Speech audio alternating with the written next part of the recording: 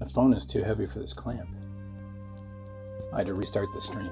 If you're watching the previous stream, stop watching it. It's not live. Okay. Once again, this is the Vault of the Twice Fallen. And, excuse me while I eat a pretzel. For all my Patreon customers, this is a map that goes up. I do a map every Friday. So this is the map that's going to go up tomorrow. And since we're all in this kind of COVID-19 type thing, I figured I'd go live on Twitch in lieu of filming a video that I put on YouTube. This will also go on YouTube, but this way everybody else can see it too. But if you want to get a high-res copy of this map, just join my Patreon. It's only $1, and you could pay more if you want, but it's just $1 to get in. That gets you a map every Friday, high-res. Excuse me, that also gets you the map key.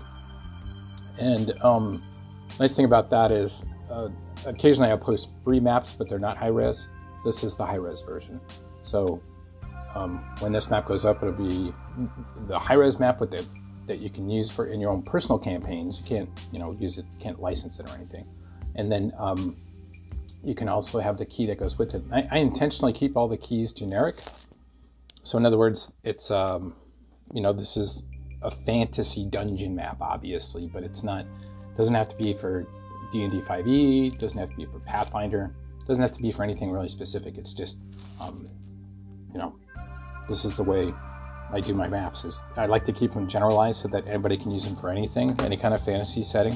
And then the key is, it'll say like this room is generally this, and this is this, and this, but nothing really too specific. Okay, let's get started. So, the Vault of the Twice Fallen. And in my mind, the Twice Fallen are basically people who were killed. So that's when they fell once. And then they were somehow turned and reanimated back into the living dead, and then killed again. So they fell twice fallen. And then whomever didn't know what to do with the bodies, so they just put them in a big cart, took them down here, and threw them in here for storage. And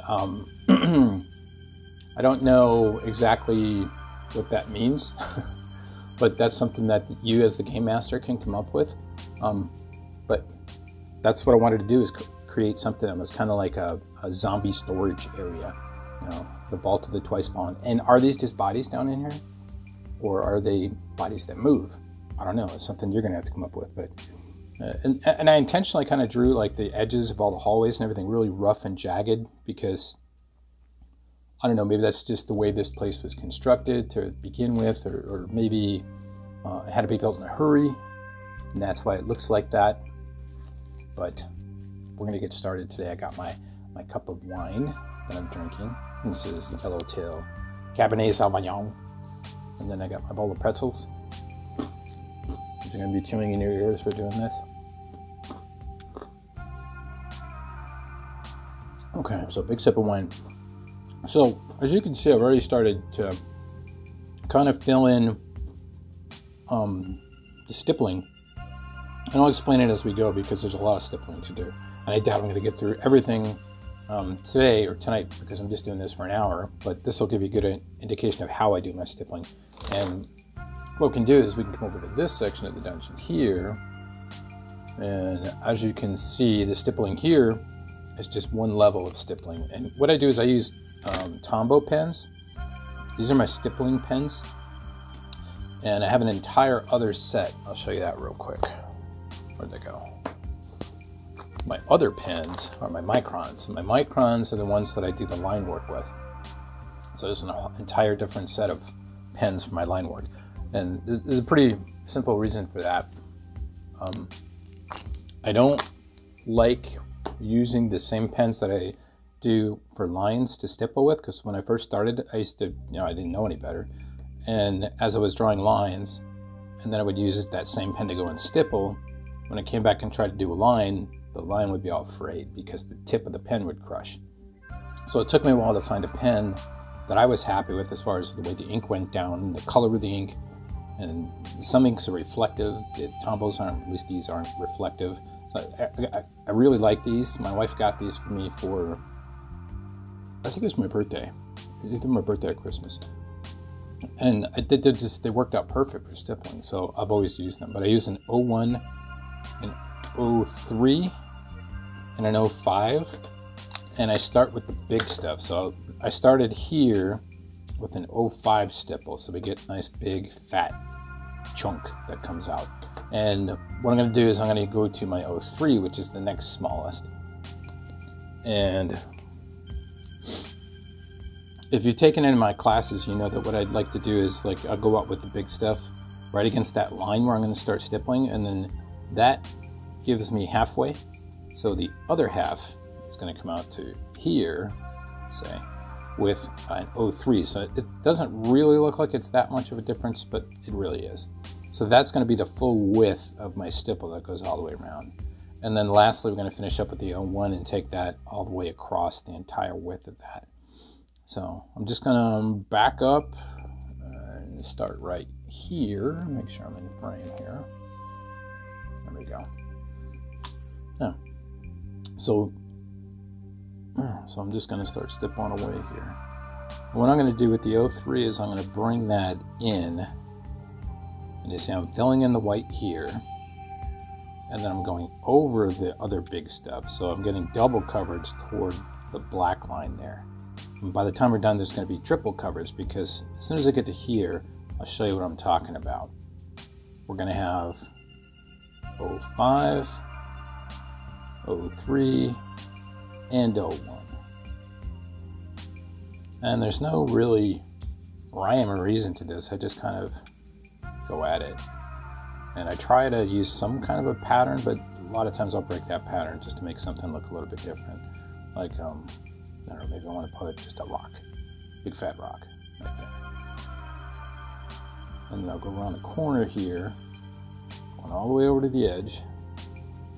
And then, again, I'm double covering the 03 over the 05 to make it thicker towards the back. And that's already starting to look cool. But the neat thing about the 01 is the thin pen. Really, really fine tip, as you can see here. So when I come in with the 01,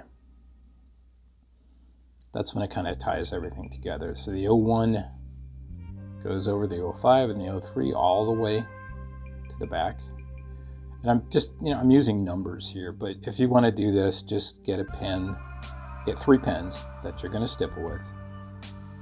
And make sure one is kind of a thicker pen, not quite as thick as this. That's called a brush tip pen.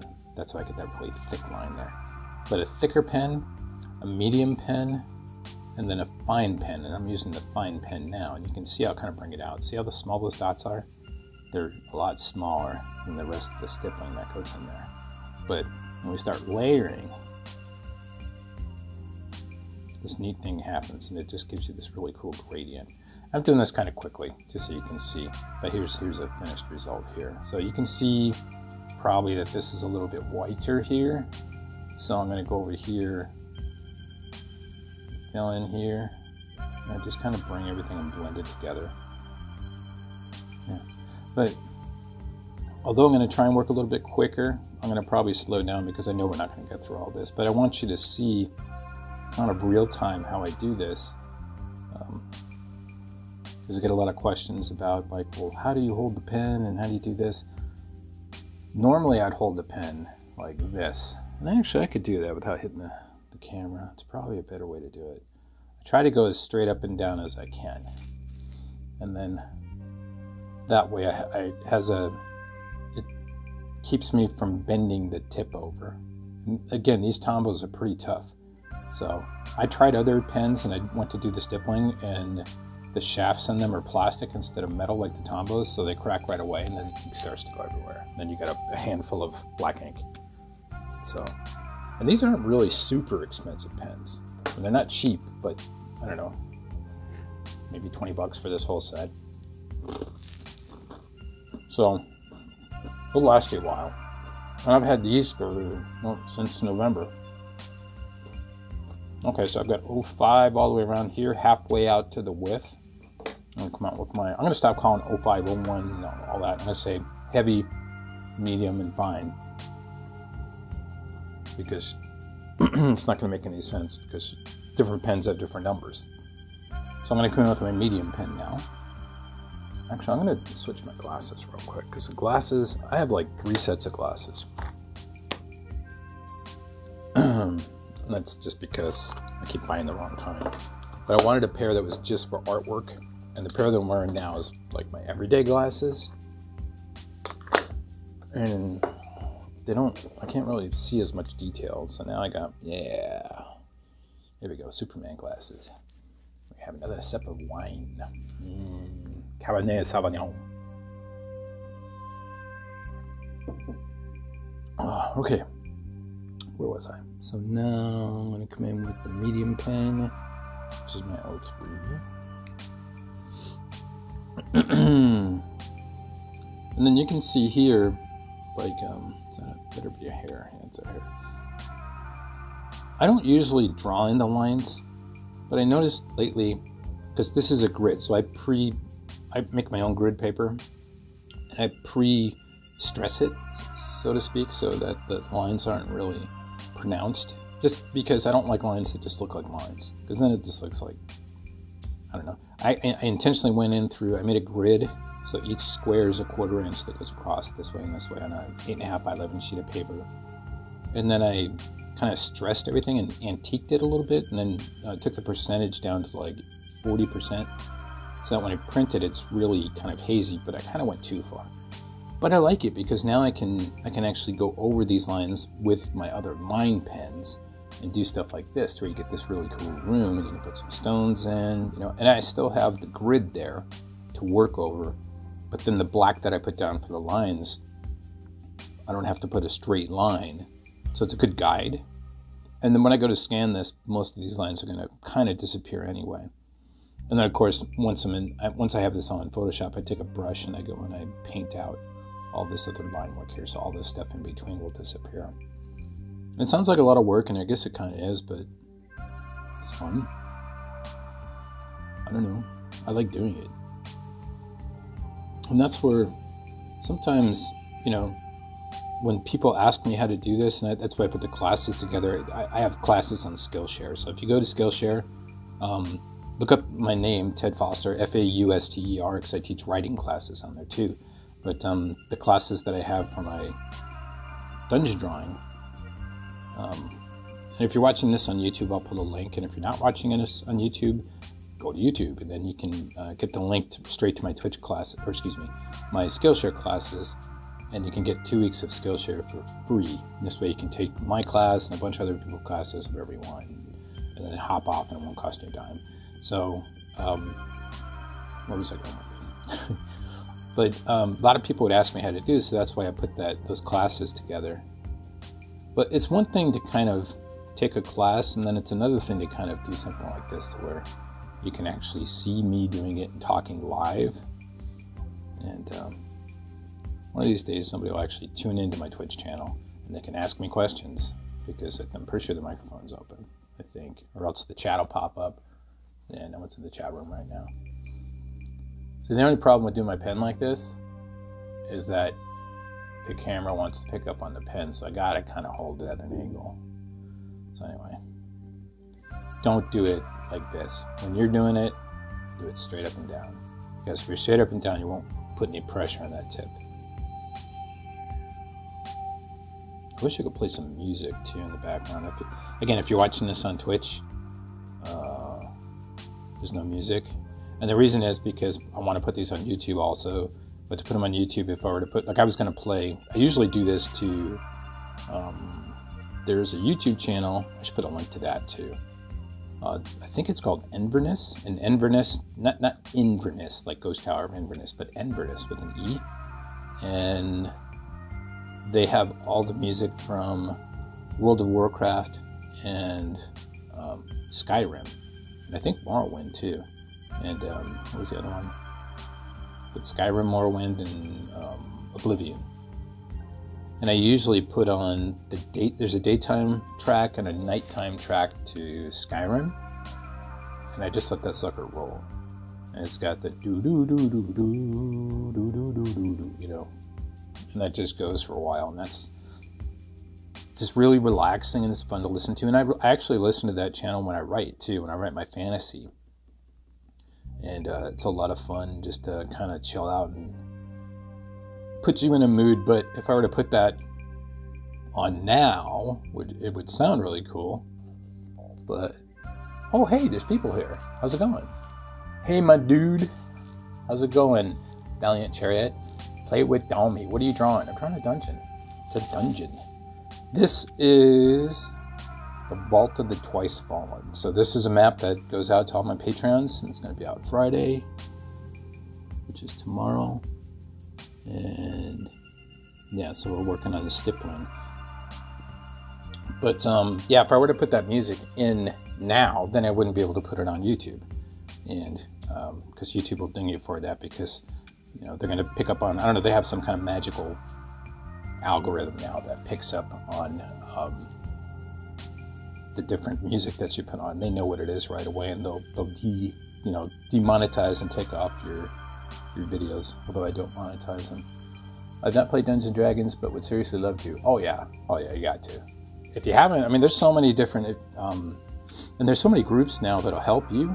And in the situation that we're all in right now, everybody's online practically playing, because they can't do it in person now. At least they're not supposed to, I guess, do it in person. So you can find all kinds of groups that'll help you get out there and learn. And the one thing I've found, because I live in Madison, Wisconsin, so we have, of course, Gamehole Con that comes every year.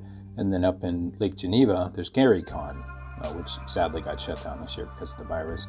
But I always go to those, and everybody is so nice, and everybody will help you, and everybody will teach you, and no one's going to give you a hard time or anything. So I highly recommend it.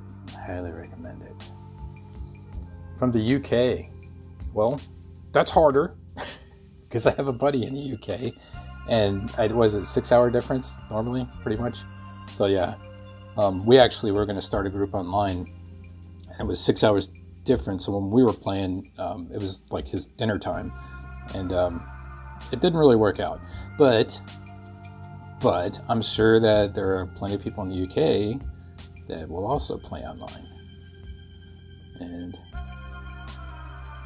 sometimes it's almost better that way, because you can, am I in camera? No, I'm not. Because online you can, nothing beats, really, at least for me, being in person. And I'm really old school. I'm in my 50s. So when I was playing as a kid, we were, sitting around smoking cigars and, other stuff, I guess, sometimes. And it was just that camaraderie of being in a room with other people was what made it so interesting and so much more fun that way. So online's still fun, but there's something about just being right there, and that's why they have these big cons where people go to and they play all the time. And we get a lot of people from the UK out here. I haven't really looked. Yeah, I wish I could recommend. I don't know a lot of places now. Maybe somebody who's on the chat could chime in here. But there's a lot of places. I think actually, if you go to the Wizards of the Coast online, or the official Wizards online presence, I think they have a connection to where they can hook you up, and they can, you can find other people to play with. But yeah, the nice thing about online is you can do like maps like I'm doing. You can bring them in there digitally, and then you can do what's called the fog of war, to where, like that's revealed, and then as you go further, this is revealed, and then the really good DMs will cut up pieces of the maps digitally and then bring them in room by room, and that just makes it really cool and interesting. And then you can actually, I foresee the day, and maybe they might have this now, but where we actually project the maps onto like a virtual game board, and then everybody can literally have like their own little mini that they painted, and they can put that on the map, but that one map is all joined together too. I think that would be cool, because then you would basically be like you were right there playing D&D, but it wouldn't be, you're obviously not in the same room. There's just endless possibilities, and we're in the infancy of what we can do, I think, with virtual stuff right now. There's so much more we can do.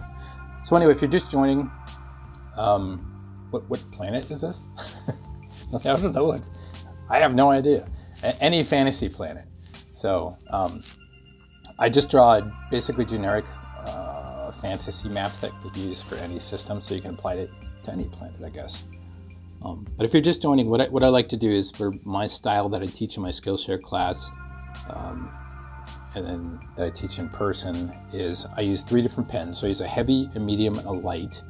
And what I'll do is I'll start, I've got the outline up here, which is a brush pen. And then against that, like let's say 1 square is my total width that I'm coming out. So 1 square here. I'll go half that distance with a heavy pen toward the line. And I'll go from the total width all the way back with a medium pen.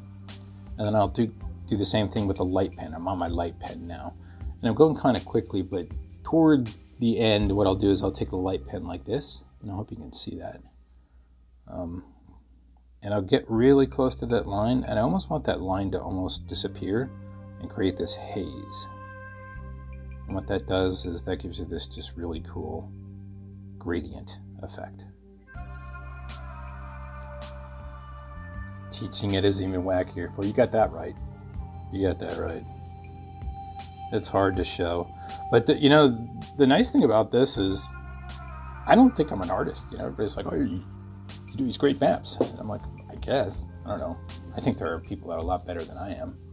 But you don't have to be a great artist to do this. This is stuff that when I was a kid I used to do.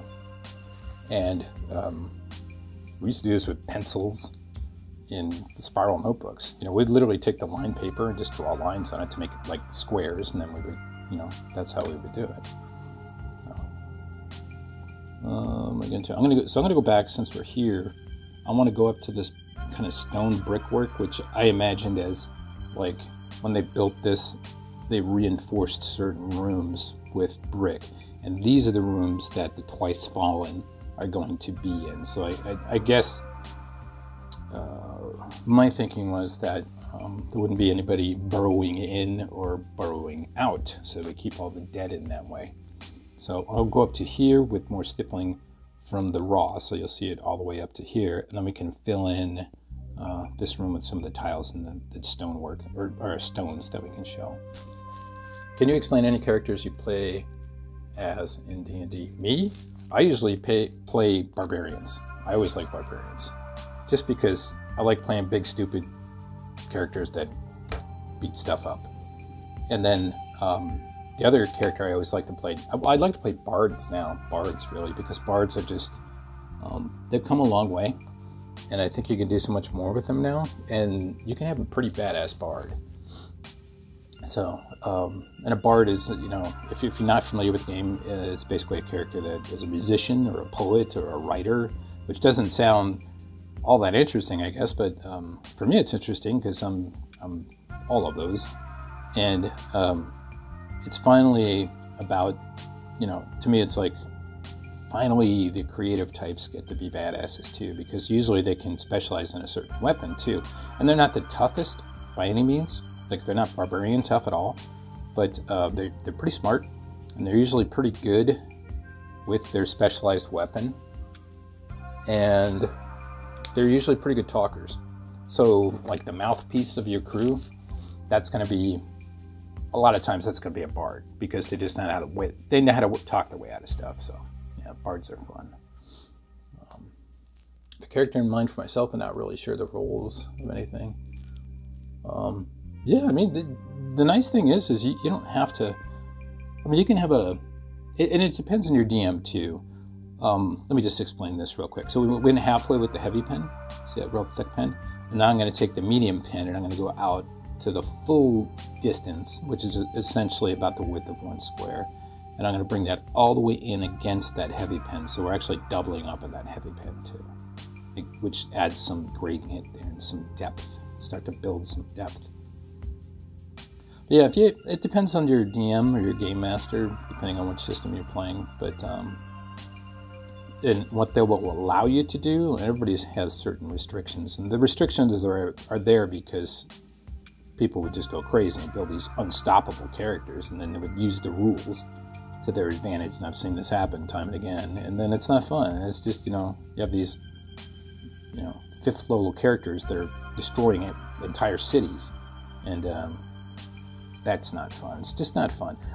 Truthfully, I like basic D&D too, where it's just you don't really have much more than a fighter and a mage and a cleric and a halfling, and weapons are swords and maces and daggers, and you have to use your creativity to really accomplish anything and to be dominant over anything, because there's not a whole lot of special weapons and stuff, and that will be the purpose of an entire quest, is to go after things like that. And then if you get a +5 bastard sword, that's like a big deal, and if you play like that, it just makes it more interesting, I think. But that's me. Some people want to just hack and slash, and they don't want to get that involved in their gameplay, and they don't want to take that much time to grow their characters that much, and I totally get that. I mean, nobody has time anymore to do a lot of stuff. So it would make sense that you would want to play a game system, or at least some sort of method that would have you get into the action quickly. But yeah, you get it. I mean, that's just the way. Everybody has a different style. Everybody has a different style. So we're getting into the brickwork now, and I wanted to kind of just pause here for a moment just to show you. When I say brickwork, these are giant stones, really, because in this scale, this is one square is 10 by 10. So this is pretty large. So you can see we've got slabs over here that are like 12, 13 feet long. And again, I envision these as slabs that would go down to barricade these rooms in and make it harder to get in and out. But when I started doing this kind of method, because I'm going to put stippling around this, I'll show you over here the stippling that I have here. Here's the actual room, and then I've got that thick outline that goes around it. I should probably do this so you can see better. But this brush pen outlines the room, and then I build the brickwork off of that, or stonework, or slab work, whatever you want to call it. But then when I did the stippling, it would kind of get lost into the edge of the brickwork. Let's just call it brickwork. So what I wanted to be doing was coming in again lightly with the brush pen and just making kind of a shadow around. And again, this map is far from done. I got a lot of work to do tomorrow. But what I'll wind up doing is coming in and blending in this edge so it doesn't look straight. So what you will see in the finished product is an edge that looks more like a drop shadow, almost, that goes around the side. And that's what we're going to do on the other side here. So you get to see that from the ground up. And it's wine 30. Let me get a drink of my wine. Isn't that a cool glass? My wife made this. I'm going to show you without spilling my wine everywhere. She does pottery. So she made me some really cool mugs and glasses. And this was actually this cup was actually one that she considered like a screw up. Like, she didn't like the way it turned out. It's my favorite one. I drink wine out of this all the time. No, she didn't make the wine. She made the cup. I used to make wine, actually. Well, I had started to learn how to make wine. I know how to make mead. I make mead. I have everything. I have the carboys and everything, and the bubblers to make mead. I've made it a couple times. It tastes like crap, but I'm going to get better. Okay, so one thing I wanted to show you is this. This is a fine liner, and it says brush. And it's a big, fat, heavy tip. And the reason I wanted to show you this is because the brush tip is kind of angular, and it's very, very flexible. And the methodology really is that you can do calligraphy with this. So you can kind of, when you're drawing, you can bend it and move it around and swoop it, and it looks like a brush. This is from a dollar store. And the reason I use this is because the original pens that I put down these dark lines with originally were the Tombos.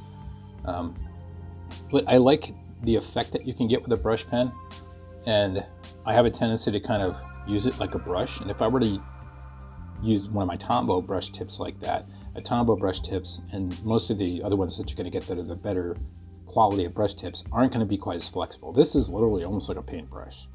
Most of them aren't like this. and I didn't want to break them. So the neat thing about this is, again, like I use this pen to make this dark line here, but I only want to get about half of that onto here. So I'm literally just going to kind of do this. And you can see how it's kind of feathered because I've already crushed the tip a little bit just from using it. And I'm just brushing in. And I don't have to be perfect. And if I accidentally go like, whoops, in there, see how that went into there? Big deal. I just go like that. Because I'm going to come over this with stipple on the other side. That's the great thing about stipple, is you really can't make a mistake. I mean, at some point, yeah, you're going to stipple yourself into a corner, but generally speaking, that's why I started stippling, because I didn't know what I was doing, and I didn't want to. I started to realize that if I was doing other methods, like I tried the Dyson method where he does those really nice hatch marks, and I'm just not. My hands aren't that steady. I don't like to use it as a crutch, but I have MS, and sometimes it's hard to hold my hands steady. It's actually why I started doing this. Is I wanted to keep my motor functions up and my fine motor skills. So sketching allowed me to do that. But yeah, Dyson does great stuff. And there's so many other people out there that are just better than me, I think. But I think I'm pretty creative. I think I can come up with cool stuff. So everybody's got their own different style. So, and I change my style all the time. It drives people crazy because they're like, well, can you teach me that? Can you teach me that? And I'm like, yeah, I don't know what I'm going to be doing next week, but this is what I'm doing this week. But let's stop there for a second. Let's go into this room, because this room is going to be cool. And what does that look like to you guys? I don't know. It looks like this might be, I don't know. Like when I drew this, I didn't know. I didn't know what I was drawing. I just kind of aesthetically looked at something and just started going with it. And I kind of go into almost like a trance when I'm putting this stuff down. The throne room. Yeah. Did you notice this? I just noticed this just now. The entrance into this room, where there's going to be, these are crypts here, isn't lining up. Isn't that kind of funny? I think this whole dungeon, truthfully, is a rushed construction job. They put this all together, and I don't know, maybe this is some kind of a throne or a worship room or something. Maybe there's some kind of ceremony that took place here. Maybe that's what it was. Maybe this is a ceremonial chamber that prepared or tried to prepare the bodies so that the twice fallen wouldn't be the thrice fallen. They wouldn't come back up again. You wouldn't have to kill them 3 damn times. So, who knows? But, a crypt. Yeah, like in Skyrim. Heck yeah, man. Skyrim's awesome. I don't know if you caught it before. I was talking about I usually play the music for Skyrim when I draw, but for copyright reasons I can't do that. Okay, I'm going to go into, excuse me, my Micron pens. My Micron pens are my better pens. So these are actually art grade pens. These are what do you call it? Archival inks, where they're UV tolerant. They don't. And they say like tolerant because eventually UV is going to destroy anything, but they hold up a lot better than regular inks, and they don't fade, they don't turn purple. These are great pens. But I can draw a really nice fine line because, whoops, it's another thing. That's the other thing too, is like you can see here with my thumb, that's the Tombow. If you use cheaper pens, and I did that, that would smear. But the Tombows dry really, really quickly. So you can, your stipple work as you're going. I always, because I'm right-handed, I work right to left. So I'm making sure that, left to right generally, because this way I'm not dragging my hand across anything. But it just so happened that I happen to be working this way this time, so, but I don't have to worry about it because now the brush, I'm just kind of like subconsciously programmed, I guess, not to, like, the brush pen will smear like crazy. It probably won't, it's not going to smear now because it's been a while. But right away, if you put that down, and then if you were to go drag your hand across it, because it's a cheap dollar store pen, it would smear. So there are some risks to certain pens, but it's really hard to see, but there are little fine hairs that come off of this too. I don't know, I like the way it looks. But anyway, so back to this room. Again, this is grid paper that I create myself and print out myself. But, and this is working out well because this was actually a little bit too light, but I like the way it's light. It's got the spaces in between here. And I did that, it took a long time to just kind of knock out the centers. of lines that I put together in Photoshop, and then I changed the what do you call it? The transparency to where it went. I think it's like 40% black, so it gave me this really nice light gray. But now what I can do is I can take these pens, my microns, and then I can come in and kind of just do this. And I'm not drawing in everything. I'm just kind of skipping it. And what this does is this gives it just a nice rough look. And I'm using that gap in between. I always kind of look at, even though, I mean, if you're going through a dungeon, it's not going to have slabs of concrete like this. But when I was younger, I used to work in concrete and concrete coating. So they have what's called expansion joints in between slabs of concrete so that the floor doesn't crack.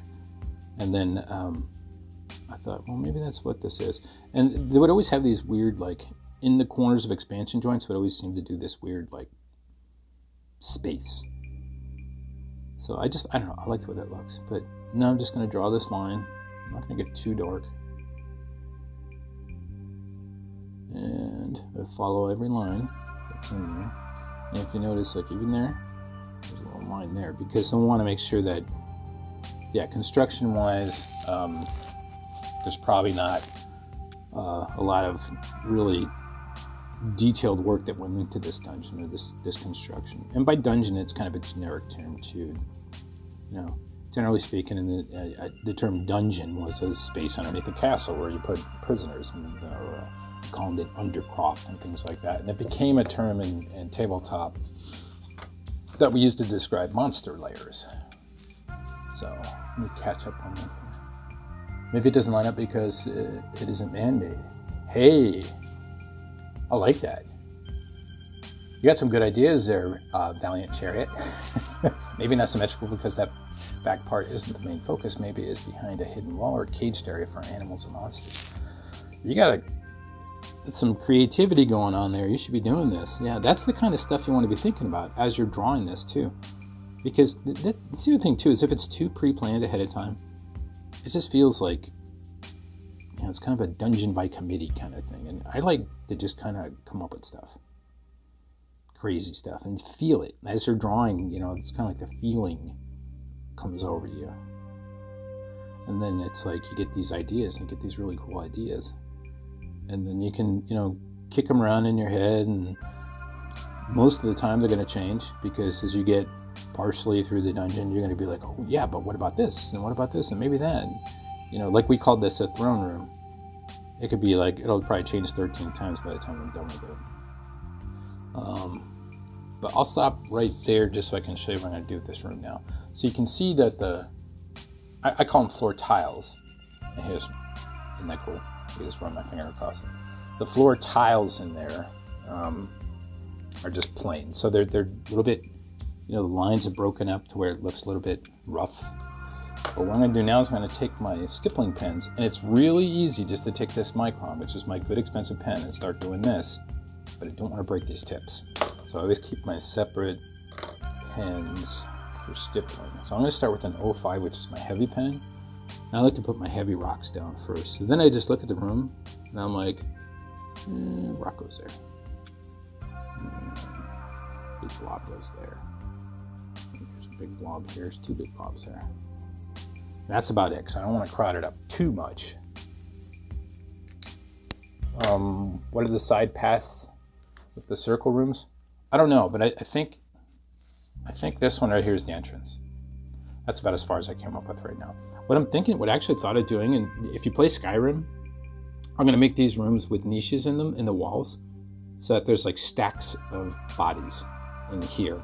And then these rooms I'm going to reserve for like, almost like the, what would have been the royalty or, you know, the warrior undead that were almost impossible to take down on the battlefield. And they showed them some respect by giving them more crypts like that. So yeah, so that's kind of what I envision these rooms being here. But actually what I'm probably going to do, now that I'm looking at it, this is where I talk about, I change stuff all the time. See this right here? When I do this, I usually put those in for stairs. I think let's leave them as stairs, because what I'll do is I'll have the stairs coming down, and this would be one of the main niche rooms in here. So the the circumference of this room will have niches cut in, like shelves cut into the walls, and then stacks of the dead piled in there. Yeah, that's cool. I like that. I'm glad you asked me that, because I hadn't really thought about that until this time. But let's get back to this room. So we got 3 big boulders, and there's a couple different ways to do boulders. Actually, there's a lot of different ways, but let me make sure I have my small fine pen. But I like to do almost like a circle with the pen to show that it's a big boulder. And then the ones that are actually black dots, but bigger black dots, are just bigger stones, but they're not as big as those big boulders. And it sounds like nitpicky, but when the eye looks at it quickly, that works. I've found that really works. And then also what I found that works is if you have a big stone, you usually have a couple of smaller stones around it. Same with these dark stones here, but not too much. And then in the corners, because nobody ever cleans the corners, right? Not that anybody cleans a dungeon, but not every corner, but some of them. I'll just put some schmutz, you know? And then the center of the room, and not right in the center here, maybe over here, maybe over here, here. That's about it. And you probably can't even really see that, but when this scans in at the full resolution, you'll be able to actually zoom down in on the map, and you'll be able to see all that detail, which I think is really cool. So, you great for a horde of gelatinous cubes. You know, more wine. A gelatinous cube is the first thing that killed me. Oh, that's good wine. That's when I first started playing D&D, and I didn't know anything, you know. And my DM, to his credit, wouldn't let us. This is when, you got to remember, this is the '80s, so D&D was still kind of new, and in the late '70s and early '80s, the only people that were really playing D&D are the people from Pennsylvania through Wisconsin. I know I'm going to get a lot of flack for that because New York is another hotbed for it, but I mean, there were like pockets of places where people played D&D. And so I didn't know anything about the monsters, you know? I had no idea what a gelatinous cube was. And the way he played it was so perfect. Because he was, I can't remember exactly what he said, but he was describing this room. And you gotta remember, these are basic characters. So these are like level 1 characters.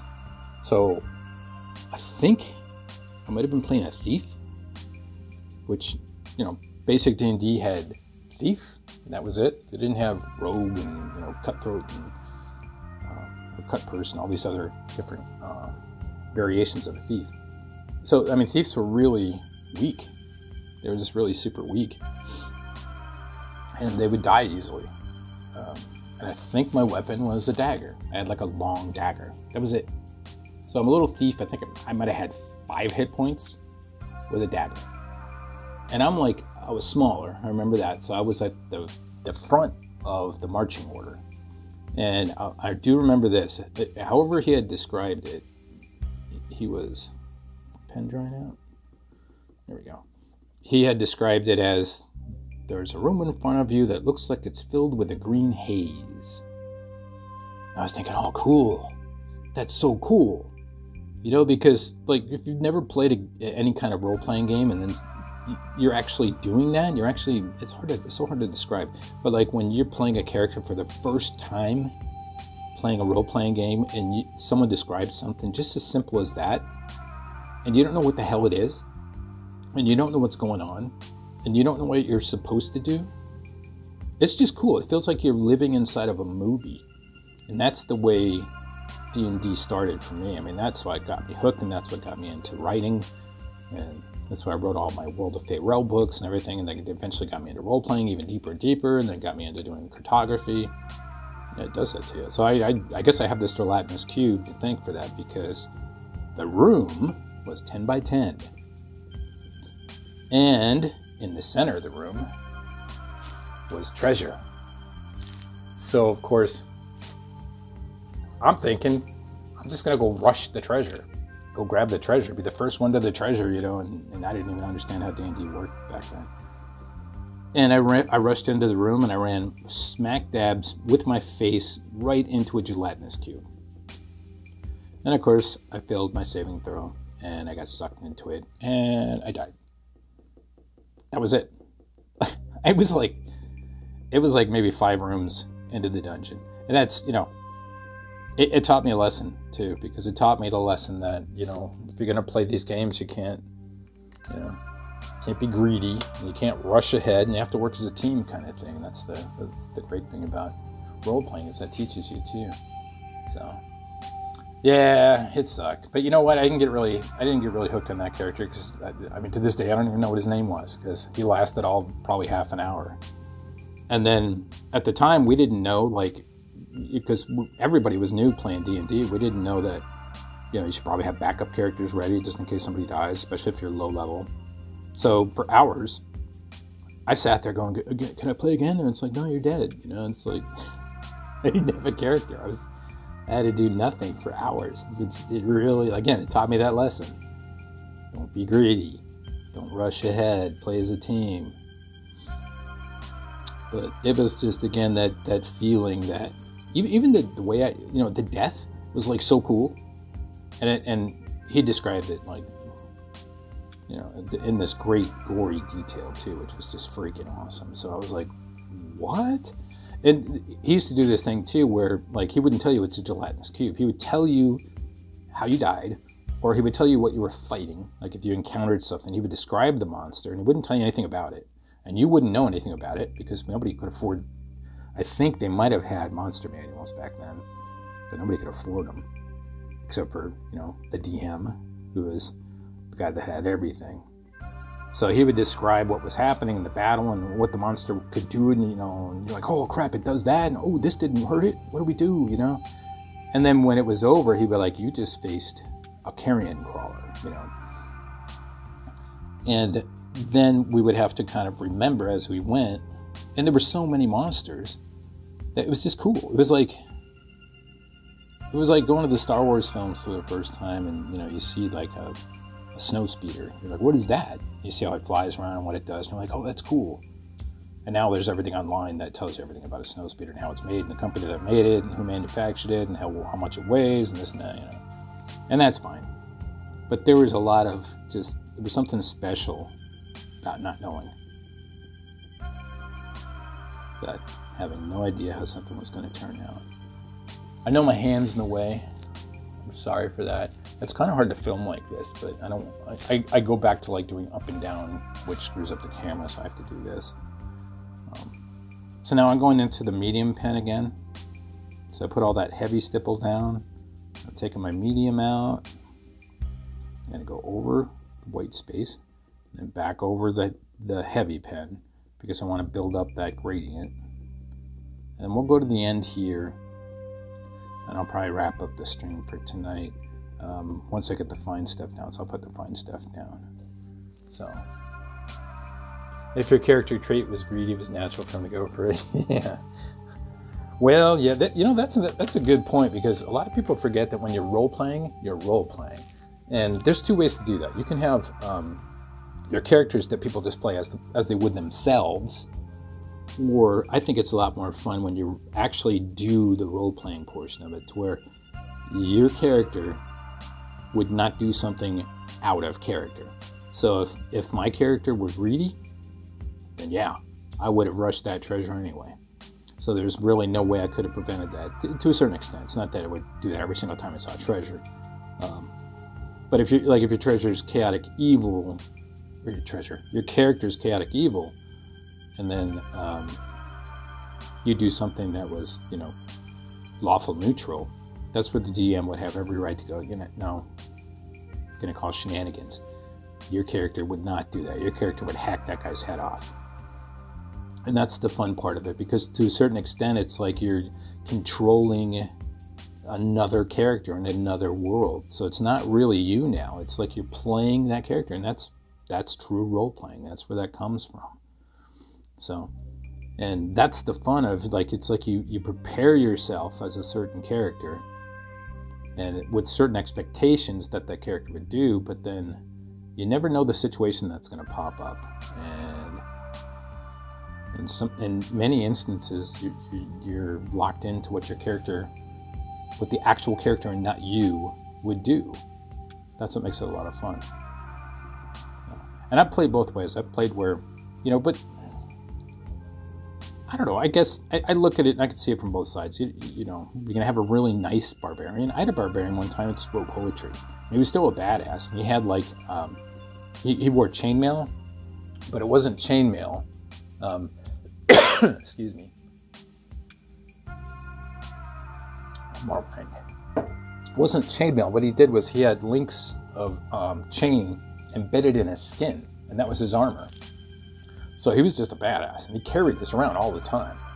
And I think he used an axe and a hammer. And Artan, his name was Artan, I remember that.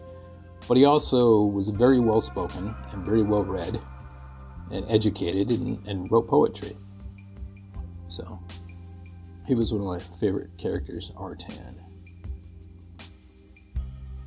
So, but that's what I played him as a person, like me.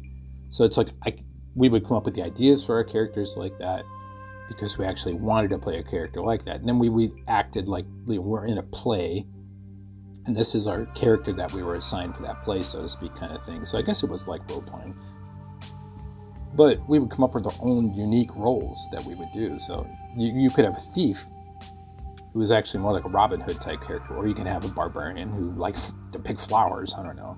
Or you can have a milkmaid who was totally, bloodthirsty and like to I don't know, torture elves, But otherwise was a really nice person, that kind of thing. That's where the fun of it comes in. That's where you can come up with all different kinds of variations that make the game interesting. And that's where, I don't like to kind of stick to the rules too much, because then you can get trapped by the rules and then it just gets boring. And then it's like a card game. Not that there's anything wrong with a card game, but just tabletop games should not play, in my opinion, like card games. They should play like tabletop role-playing games, or TTRPGs should not play that way, at least.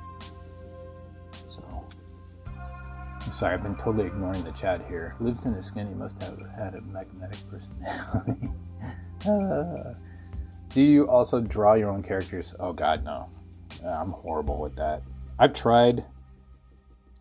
I should probably take some classes. I can't do faces. And I have a lot of trouble with hands. I could do feet really well with boots and stuff like that, and I could draw all the armor like a knight. That's one of the easiest things I think to draw, because it's got a helmet on. It's all covered up. But and if it's a monster, I can come up with all kinds of cool stuff. But I'm also not very good at shading. So that's where there's people that are just so much better than me and stuff like that. And I stick to what I like. And there's a weird kind of, I don't know, there's something about doing stippling for me that's just relaxing. I could do this all night.